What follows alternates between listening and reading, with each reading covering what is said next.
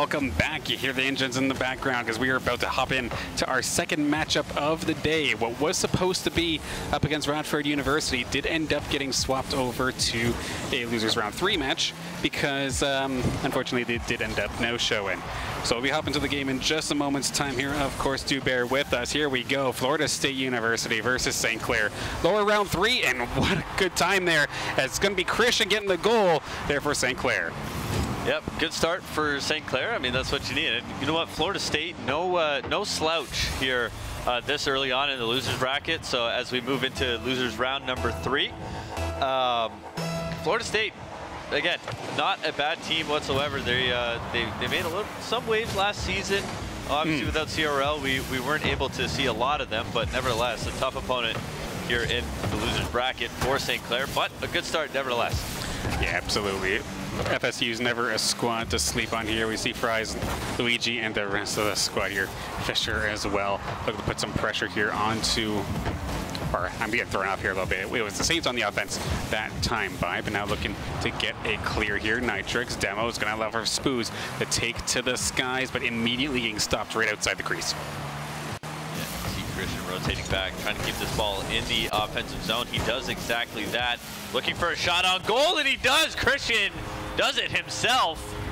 And it looked like that right side of the field just completely opened up as there was zero pressure from FSU, and you see Fisher just kind of, I guess, rain out a boost there in the back corner, as it's going to be Christian getting his second of the game, and it's going to be St. Clair up 2-0. And obviously, on your left, it's actually going to be St. Clair, and on your right, it will be Florida State. So just keep that in mind as we move forward. Look to get that switch for you.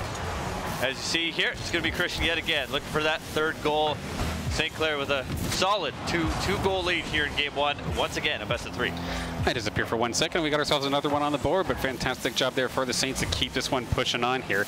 Really probably kicking themselves with how that first match of the day ended up going, because I was definitely within reach here. So getting 2 goals nice and fast, even before the halfway point. Spoods is just straight up bodying people right now. That's going to be 2 demos on the board, and even coming back in time to make a save. Yep, Spoods doing it all so far today. And here's Christian with another good opportunity. Spoods trying to follow that up, and perhaps a little bit of a miscommunication as both of them kind of back off from the ball. That was a Canadian standoff. Really there. Yeah, like, no, it's okay. You take it. I don't want it. Unfortunate for them, but fortunately enough, they still have that 2-goal lead. And now as we get towards the back half of game number 1, it's St. Clair in control, and a nice little touch there from Nitrix going to allow Spoods coming in from the back to tap that one in. There we go. Never mind trying to get the first initial shot. Good actual first save there, but immediate rebound coming on through. So sure, the Saints kind of got clogged up in the crease the first time by with that little Canadian standoff, but they were not going to make that mistake again. Immediately getting back there and scoring, putting themselves 3 ahead, nice and quick. We just passed this halfway point here in the first game, so Saints are sitting pretty. Yeah, this is more what you want to see if you're the fan of the Saints or even a member of this team and the coaching staff. And got to think, obviously a new coach with St. Clair, we'll talk about him in a little bit, but got to think the message going into this one was just, guys, relax. Let's take it 1 game at a time, and that's exactly what they're doing. Back to business is the St. Clair Saints here in game 1 of losing round 3. Looking good so far. Yeah, absolutely. Now, Florida is going to be trying to muster up some offense for themselves, but it seems like every single time they try, they get basically stopped right on the outside of the center circle. Good little pass from Christian on over to Spoods, keeps it around the center line. Just killing time as best as possible here. Of course, no need to make any sort of like hyper extensions. You have the lead, might as well just hang on to it and just get ahead by staying ahead. 100%, yeah. It doesn't look like there's a huge sense of urgency for St. Clair, and you said it. No need to overchow, no need to overextend at all, as you're just trying to protect this lead. You got 3 goals to work with, so even if you give up 1, you still got a bit of wiggle room. But Christian looking to get something on goal, somehow does with the help of Fisher, but nothing going as yet. Ran out of boost, couldn't really do much more than he did. So St. Clair still putting the pressure on here, a minute left, but you see again, not sacrificing themselves to get a goal. Oh, Christian again, he's trying to make this aerial work. And to be fair, he is so close. Just basically a little bit of boost and one flip away from making it happen. But minute left on the clock here. Spoods is just managing to find all the demos into his favor. He's got like 3 or 4 so far in this game alone. So absolute enforcer here on the Saints side of the field. Christian now once again into the corner. Does manage to actually go over to Florida State. A little bit of a little breakout there for Fries. Pop fly into the crease itself, but the shot is actually going to end up going wide, which means Christian just gets to manage to get the ball and the demo for his favor. Yeah, good look there from Florida State. Really, their only good look of the game is that one's going to go in as Nitrix just floats that one over the top of the FSU defenders, and it's going to be 4-0. But Florida State just really have nothing going for them offensively, and a little bit of an odd play there from Nitrix, but able to get one in. I did not expect a shot to be coming from that angle, given there was a 4-car pileup in center field. But I mean, we'll take what we can get, I suppose. 20 seconds left to go. This one's basically all but done.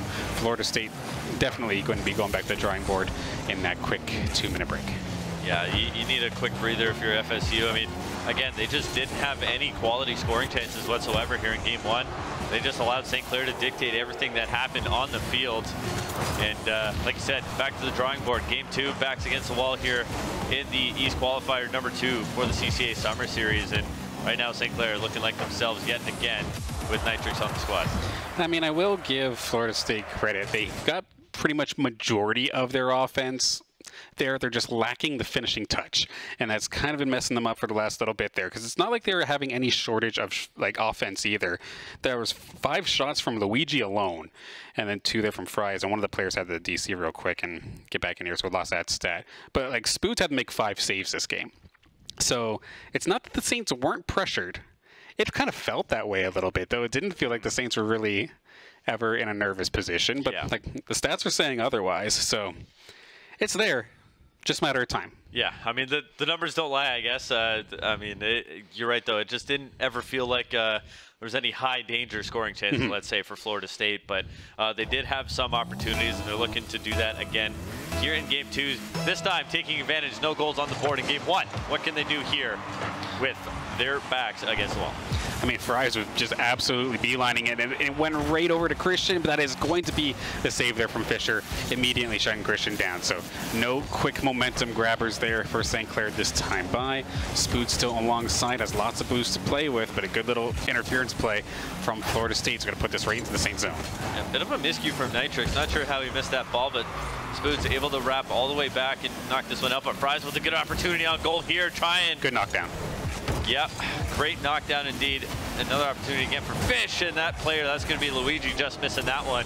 And so there's the creative offensive chances for Florida State, but now it's St. Clair going the other way.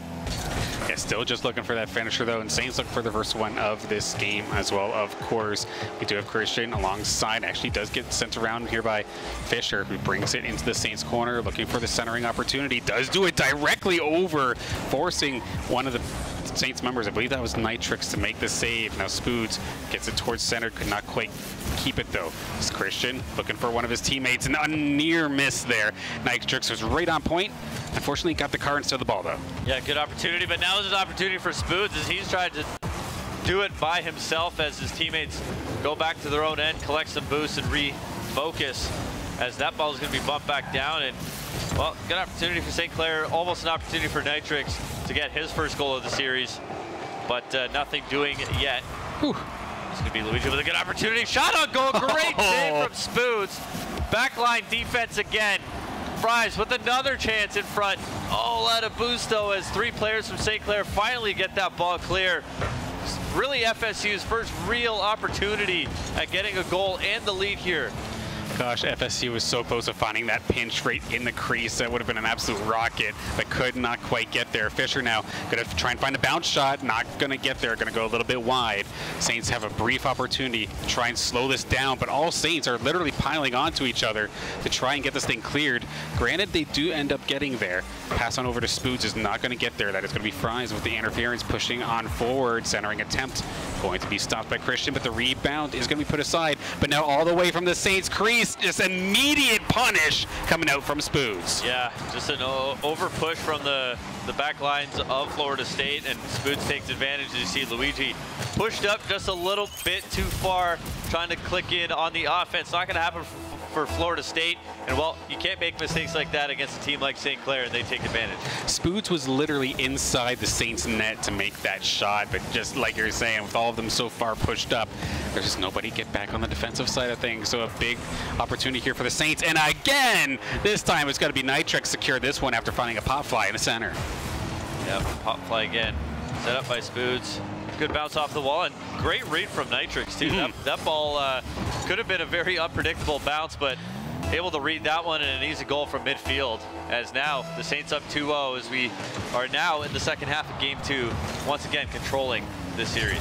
It always boggles my mind how good these players are at predictions like that, all the way up into the skies when the ball is nowhere near you. But oh yeah, it's going to come off the wall and come to me with such confidence, as we now see Saints just confidently again invading the crease and making their presence known, as that's going to be goal number 3 here for the Saints. Yep, Christian, business as usual. No boost, just a little rear end tap in all the way from Sault Ste. Marie, Ontario. Putting that one home for St. Clair and pretty much solidifying the rest of this series, barring a miracle Florida State comeback, but it doesn't seem likely at this point. As the double demo coming in off of the face-off from Christian. Wow. That's just a salt in the wound. Gosh, I was just about to say too, they just need something to kind of turn momentum, and nothing just shuts it down like a double demo. So just emotional damage done there from Christian, to say the least, but a fantastic play there from Fries to put Florida State on the board.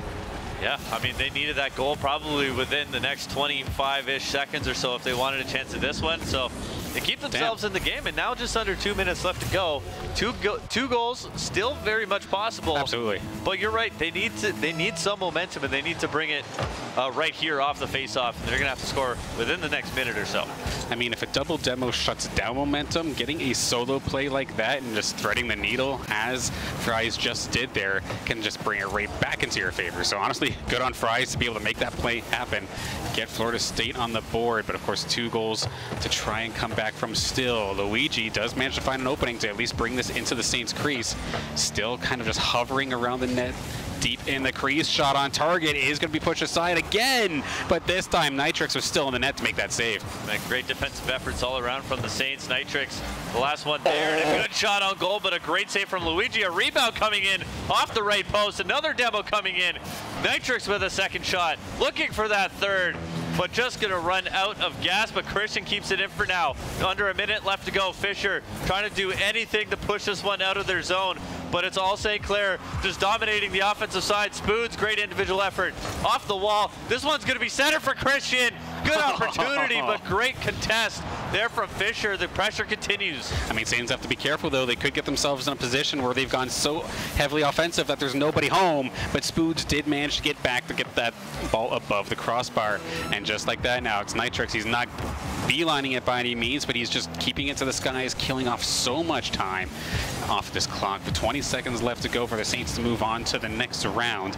It's right there, but we see as the ball's in the Saints zone, it's definitely dangerous, but looking good for Saints. Yeah, killing time so valuable at this point in the game. Florida State tournament on the line. Not going to happen for them today, as they are going to drop 2 games to 0 here in the losers bracket round 3. St. Clair moving on yet again.